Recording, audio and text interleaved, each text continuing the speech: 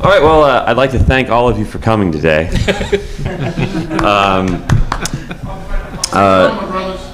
This is the second of our panels. Like the one we did last night, this one is going to focus on the other elements of the World of Darkness, most notably Werewolf and Mage. This is a retrospective panel, mostly covering the history of the franchise. So we're going to basically talk a lot about that, and then at some point turn it over to the audience to ask questions. This is your chance if you've ever wanted to kind of pick the brains of the guys that created this stuff and say, why'd you guys do that? And this is your opportunity to do that. Thanks. So I'll introduce everybody. Starting on my far right is the Mage Mindset Theater developer, Eddy Webb. Hello. Ethan Skemp, who's done a million things, but mostly for Werewolf. Man of many talents. Bill Bridges, best known for Werewolf and Mage, and then Jess Heinig, who a former Mage developer. I guess I'll start the first question by basically saying, Vampire kind of tends to get kind of a top billing, but there's Werewolf and Mage definitely rounded out the World of Darkness experience, and there was very, very different. Those two games seemed in some ways more similar and almost more of a pair than Vampire kind of stood off on its own. What was your kind of best or most notable experience that you'd say is working with either of those franchises? Someone else start. But you're the expert on that, Bill, since you've done both Werewolf and Mage. That's true. And what'd you like the best? Everything. Which of your children do you like better? Sophie's choice. That's easy, Werewolf. I'm sorry. Sorry, Mages. And the panel walks out. Yeah, gosh, geez, I don't know. I mean, there was all sorts of fun stuff about Werewolf, sorts of fun stuff about Mage, too, and aggravating things about both also, deadline pressure for everything. So sometimes you don't get to do what you want, and sometimes because of the deadline pressure, you get to put something in when someone says, I don't like that. Oh, too late to change it. I've never done that. It's good stuff. Eddy tries to look at us. I absolutely investigating at the last minute. No way. I mean, some of that was in original Mage, too, when we all scrambled to finish that book, everybody in the office. And, there were some tempers flared, so we got to slip in a few little, puns and stuff against certain people. I won't mention them right now, but, the deadline pressures allow us to do that sort of stuff now and then. One of the nicest contrasts with this. Can you hear me? Yes. All right. One of the nice contrasts about Werewolf and Mage, though, was that they really opened up to anyone to find something that they sympathize with, that they identify with overall. If you're more of a country boy than a city person at heart, immediately Werewolf says, here's another portion of it. We would eventually kind of isolate that even further when we went into the New World of Darkness by breaking down and thinking in terms of, hey, this is these guys really mimic the physical, mental, social trinity of how we had organized things all along. But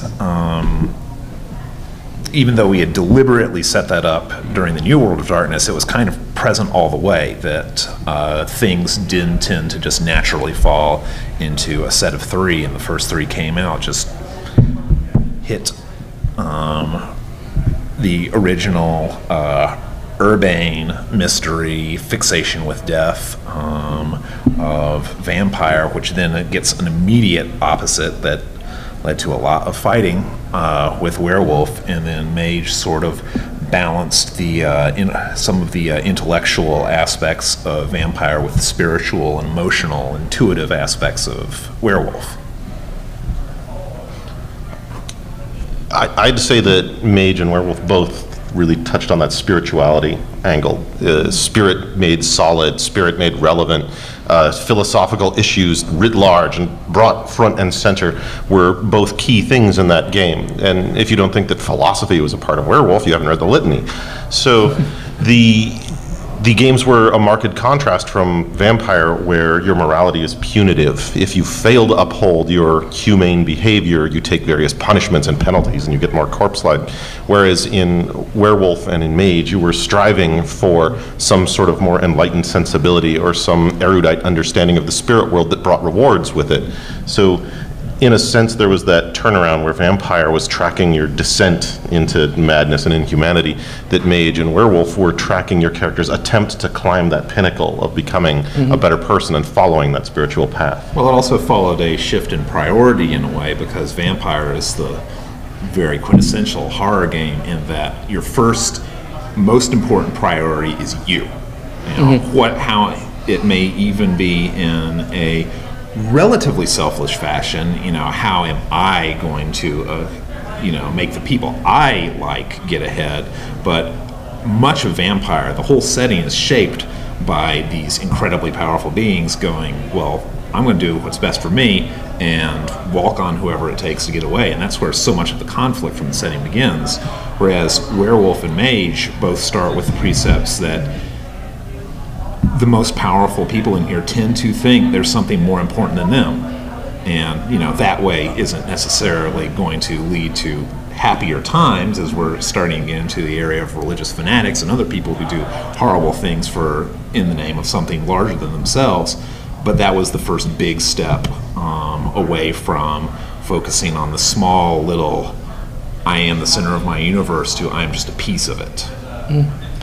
I know for me, working on Mindset Theater Awakening, a lot of the groundwork had already been laid by the gentleman to my left here. So to me, it was more along the lines of taking this existing material and really applying it to a live action setting, because one thing I've seen consistently from Mage players is they will spend hours and hours and hours arguing in-game about metaphysical concepts.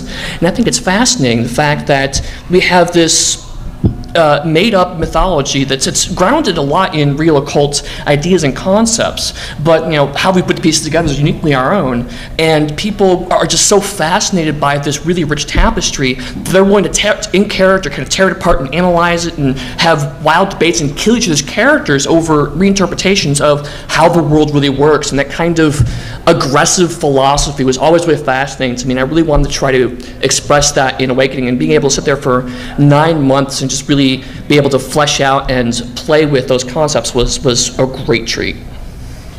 So the next thing I wanted to kind of talk on is that